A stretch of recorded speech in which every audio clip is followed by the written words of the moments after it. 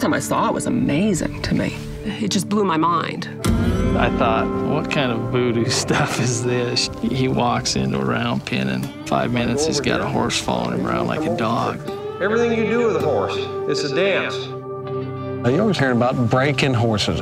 There's a whole element of abuse, really. And you don't realize how unjust it is until someone shows you a different path.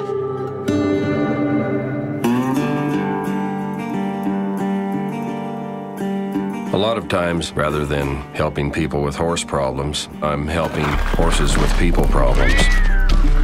In this particular discipline, you have to be a sensitive person. See there, she's trying to protect herself.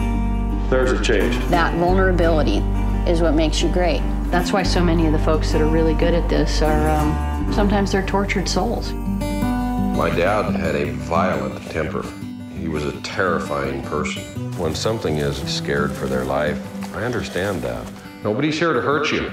When I met Buck, he's got a big hat on, his vest, he looks like he's got a costume on. And then his humanity and a gentle spirit came off real quick.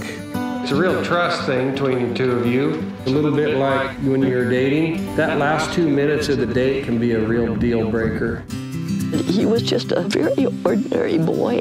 Didn't show signs of early genius. Thanks, Mom.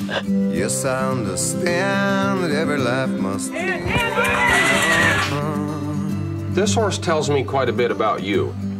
As we sit alone, I know someday we must go. Boy, do you feel like a fool and kind of like a failure, you know? Oh, it's all right. Oh, I'm a lucky man to count on both hands the ones I love.